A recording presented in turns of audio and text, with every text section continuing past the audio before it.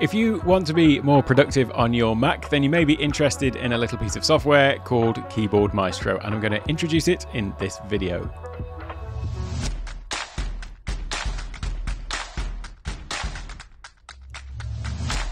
Hello, welcome to Take One Tech. My name's Alec, and in this video we're talking about one of my favorite pieces of software, Keyboard Maestro. I would say that this, combined with a couple of other productivity tools, Hazel, which I did a video on the other day, so I'll leave a link to that in the top corner, and also Text Expander. I nearly forgot it then, it's that important. Text Expander as well.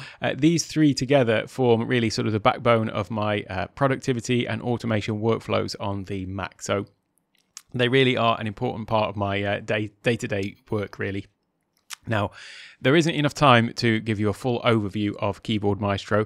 If this video was 24 hours long, I'd still be talking at the end of it. I use it that much and for that many different things. There is no end of possibilities with it, really, as you will soon find out. But what is it exactly?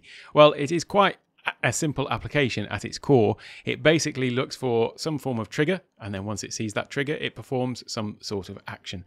And the thing that makes it so amazing is all of the different kinds of triggers that you can have, and then all of the different sorts of actions that can be performed with it, as we'll see when we dig into the application. And those give a sort of almost limitless number of possibilities of what you could actually do with it. And the other thing is that it can work with so many different applications and different ways of integrating into your system that it really is an amazing piece of software. But I'll let you be the judge of that.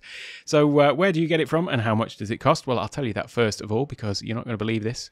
It is $38, and I say you're not going to believe it.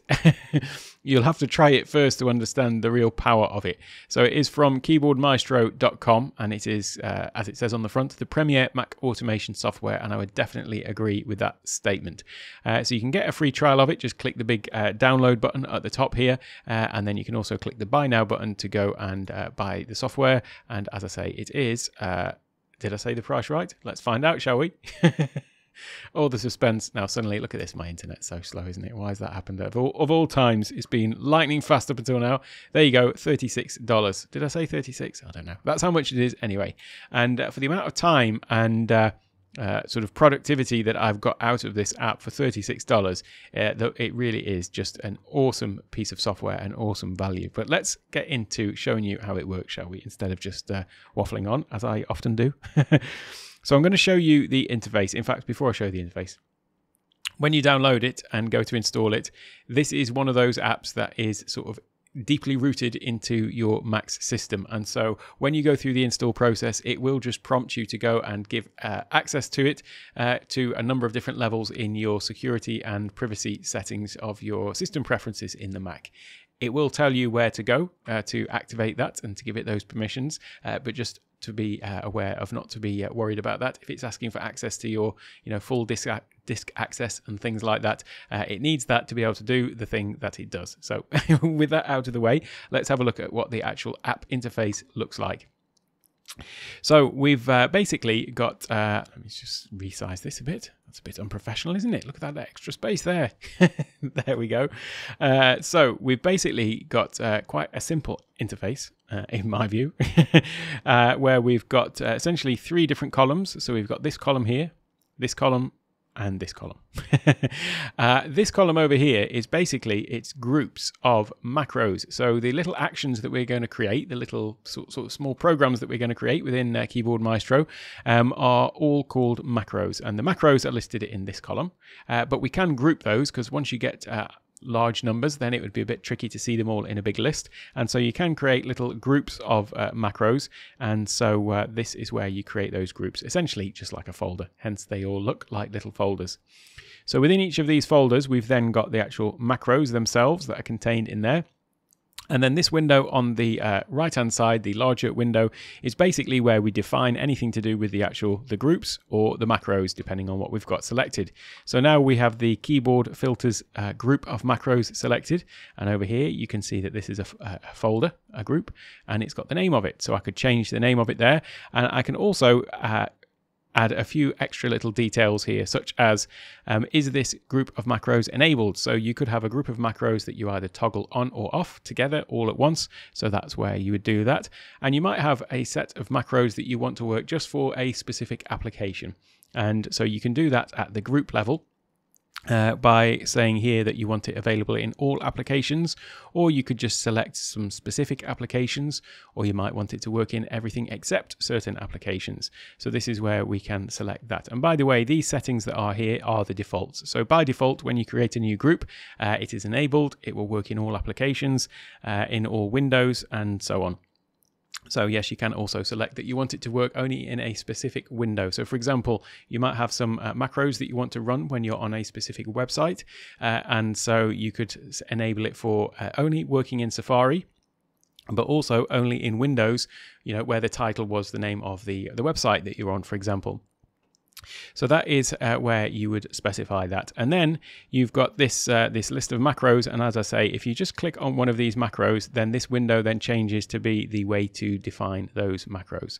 So what I thought I'd do is I'd create a couple of simple macros just to give you a sort of taste of what it can do. And in doing so, you will see the sort of process that we use to create the macros. And also you'll see all the different sort of triggers that we can use. And then also the range of different types of action we can perform as well. So the first thing I'm going to do is create a new group of macros. So what we do is we come to the groups column and then click on the little plus button down at the bottom here. And so now we've got our untitled macro group, but over here you can see the text is highlighted in the title. So I'm just going to call this demo group. Very original.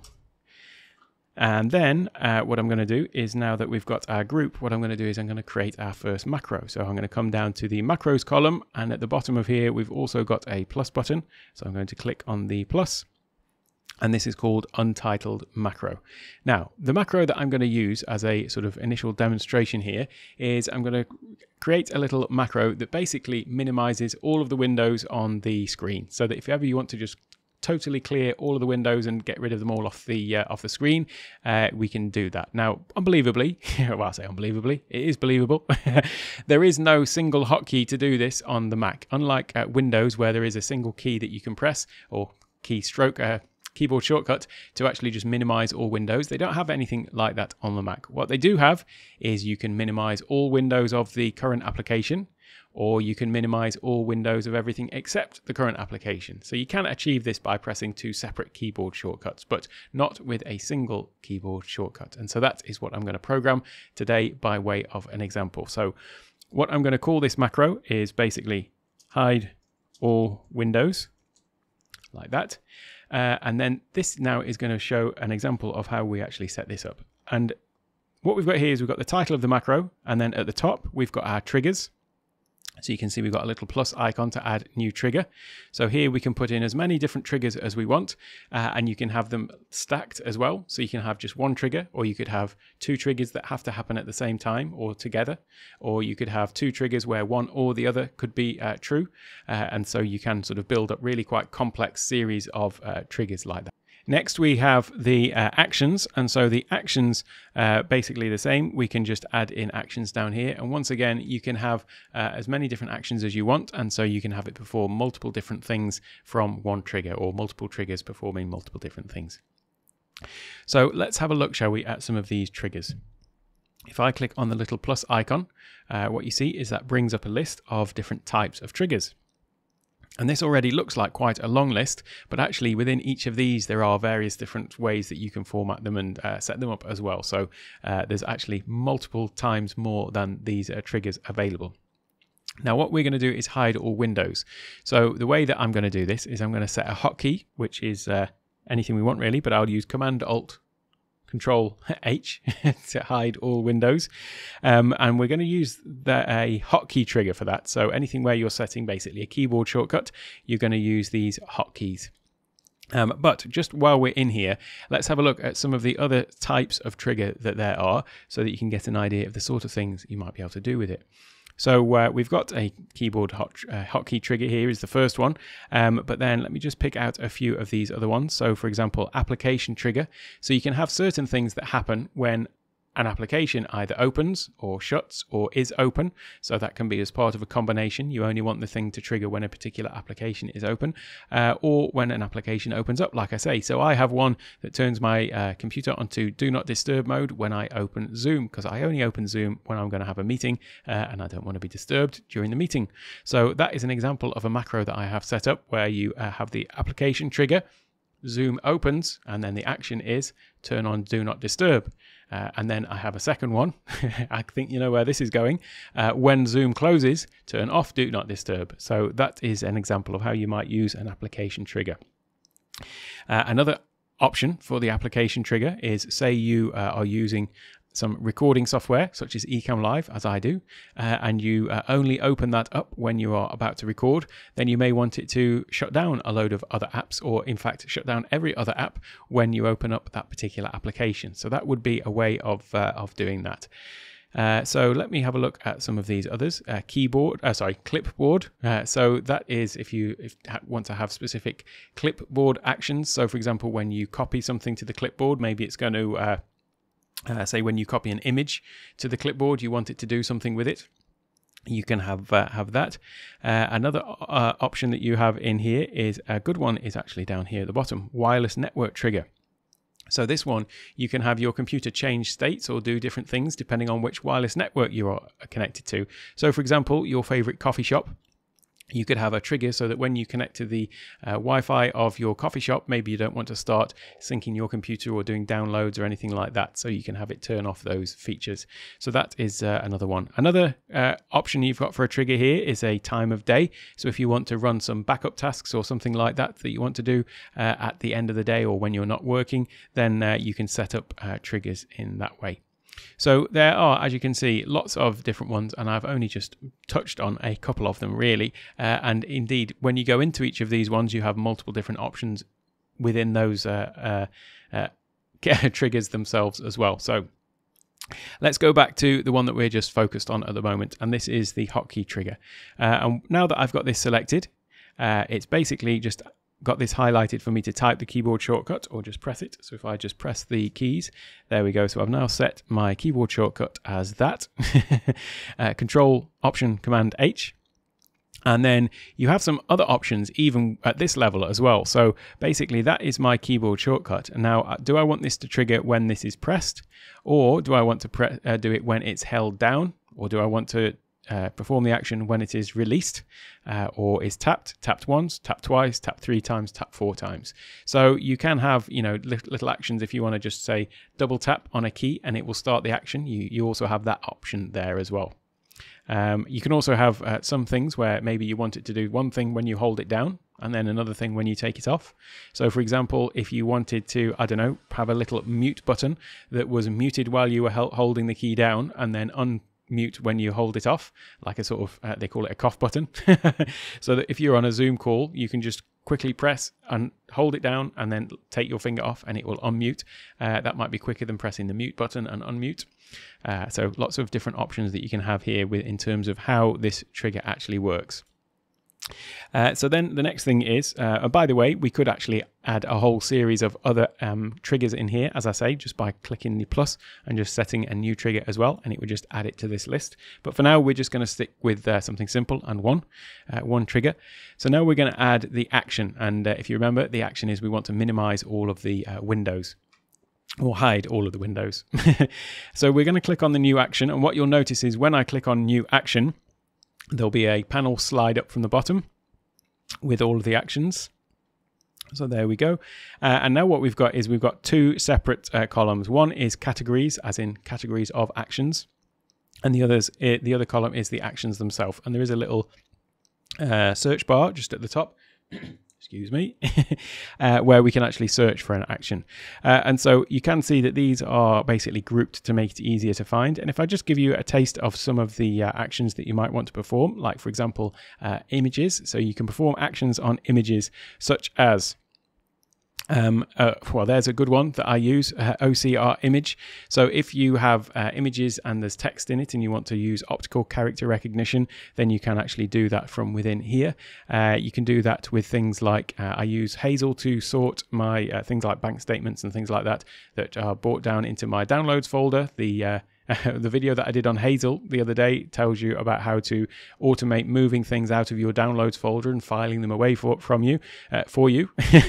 And then you can also use Keyboard Maestro to perform optical character recognition and pull out little bits of information and things like that on an image and add it into the file names, things like that.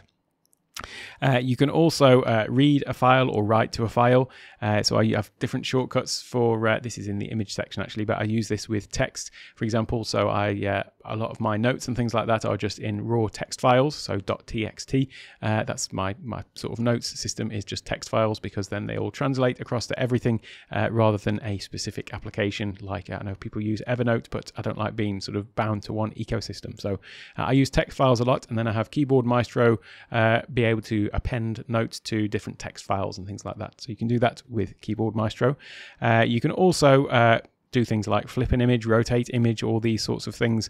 You can also change the DPI, the dots per inch, the resolution of the image, and crop and resize images.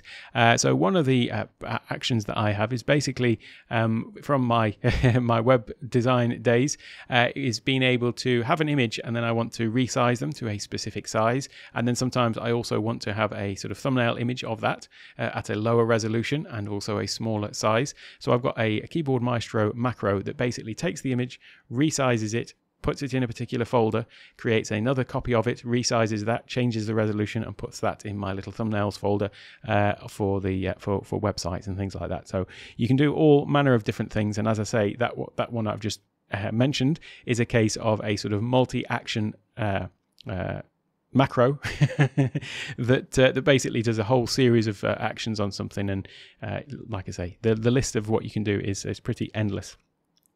So what else can we do with images? So you can get image sizes, get information, get file information and things like that from them. And this is just all in the image group or category of actions. There's also things like web, so you can open a URL. So if you want to open a URL, go and get some information and copy that and paste it somewhere else, then you can do all of these sorts of things with here. There are really a huge amount of things. Files, you can get a file, copy files, duplicate files, all of these sorts of things. Get file attributes, the file size, all this sort of stuff. There's really a huge amount of stuff that you can do. So what you would need to do is download the free trial and just go and have a look at some of these actions. In fact, this is the sort of main actions list, and I'll just scroll down through it. There is an absolute load of things, and as I say, for each of these actions there are a huge number of different variations that you can actually perform on them as well, and ways that you can sort of tweak it to your exact requirements. And I haven't got into third-party plugins for Keyboard Maestro either. There are different scripts and things like that you can download that have already been created for you. But now today, what we're going to do is stick with something basic, which is basically hide all windows.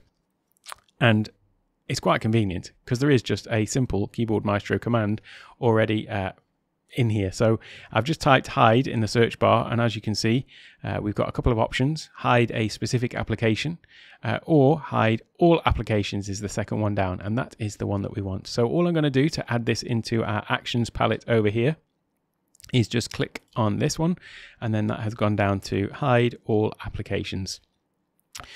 What you'll find is with these actions, there will always be this little cogwheel where you can have some different options. So you can always just try the action, or you can disable it. So you might want to leave it in a workflow or in a macro, but then just disable it for the time being.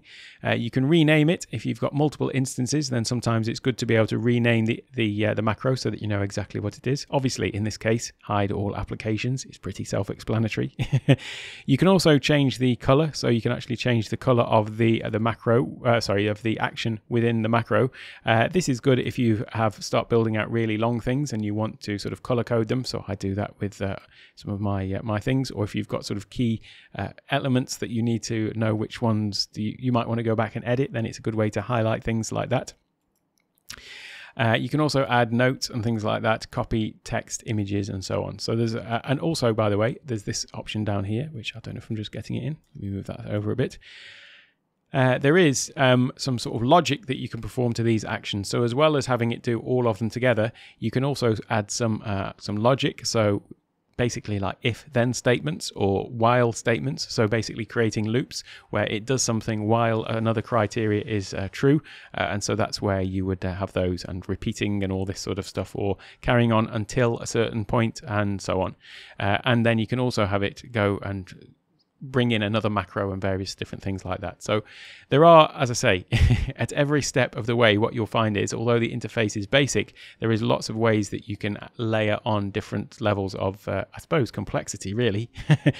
But we have just started with something very basic. So I'm going to close this down now. And now what you can see is basically we've got our demo group that we created.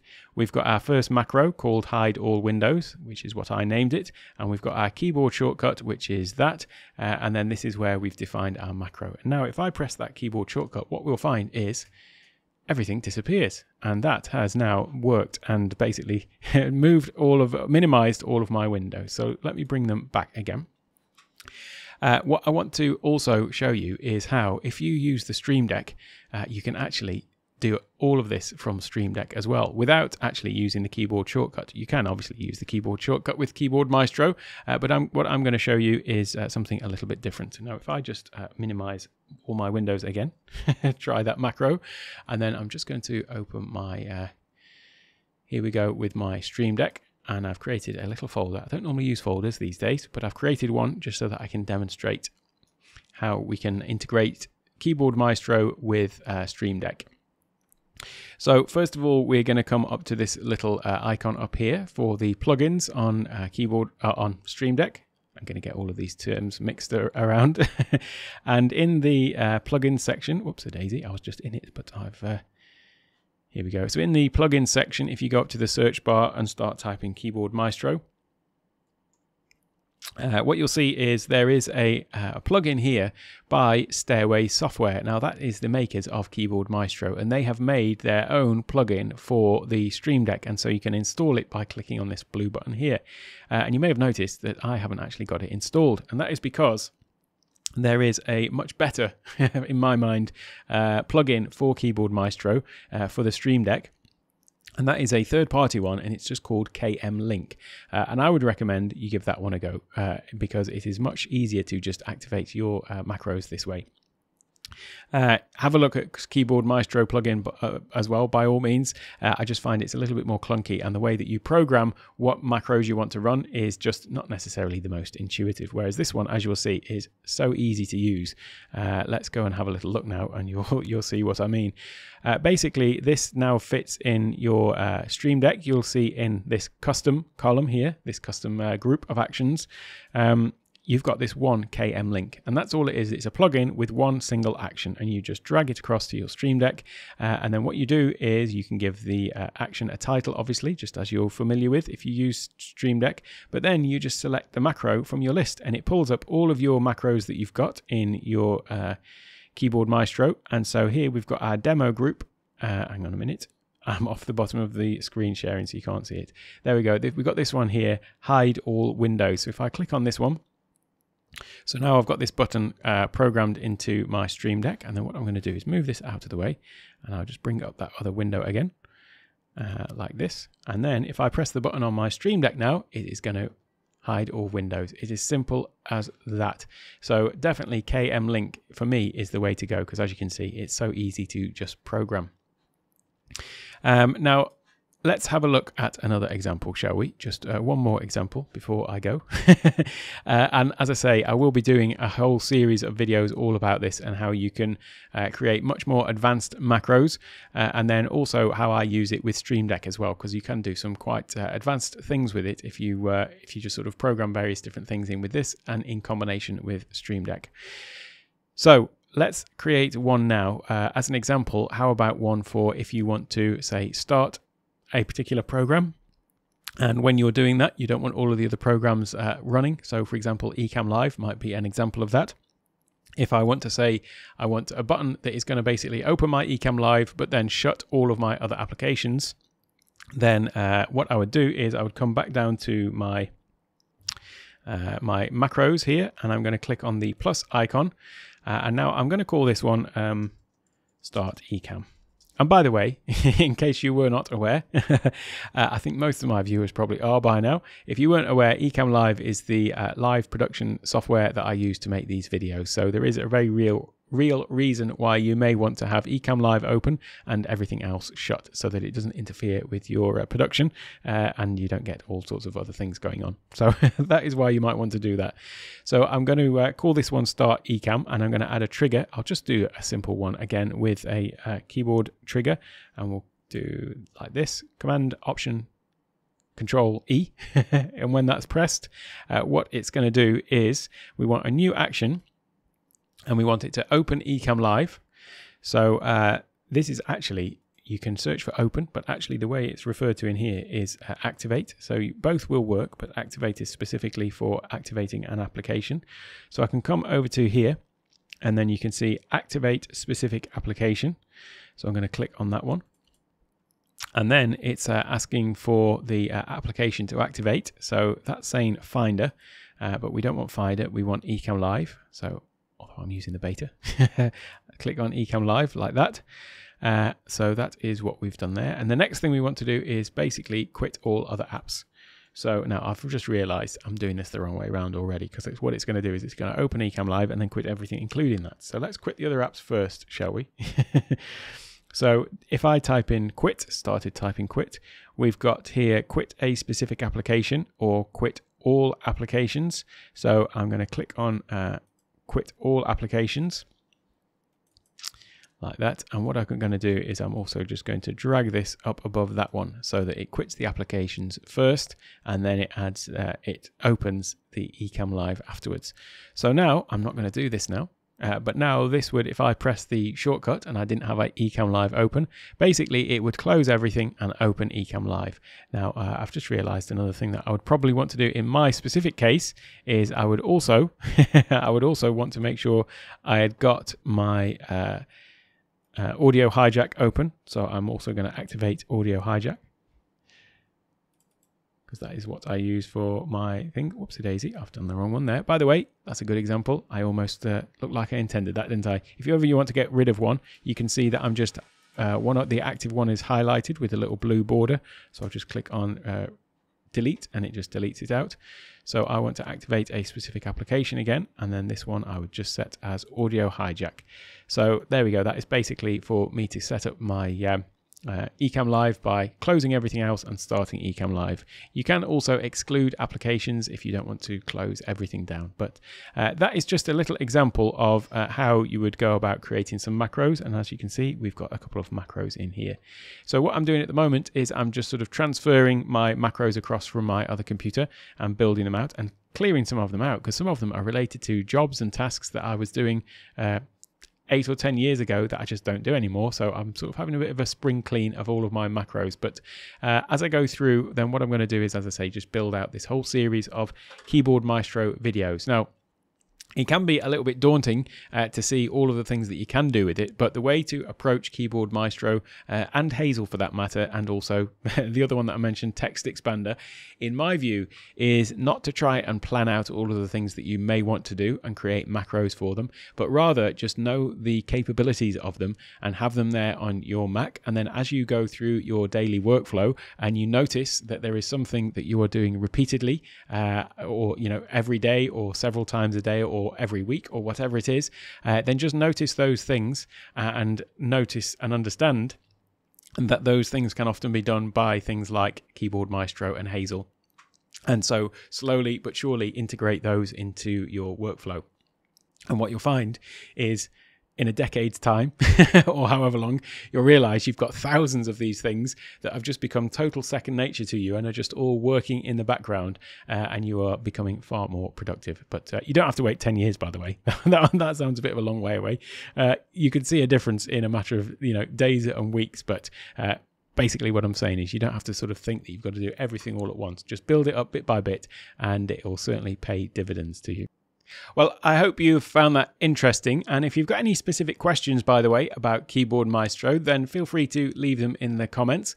And if you want to see any specific macros, or you've got any use cases that you would like to explore further, then leave those in the comments as well, and I'll be happy to do any demos that anybody wants related to Keyboard Maestro. As I say, it's a big topic, and I'm going to make a few more videos about it because it really is one of those things that pays dividends for people who actually integrate it into their workflow. So as I say, leave any questions or comments you've got down below. And while you're down there, don't forget to like and subscribe to the channel. And why not share it with somebody else who needs a bit more productivity in their Mac lives as well.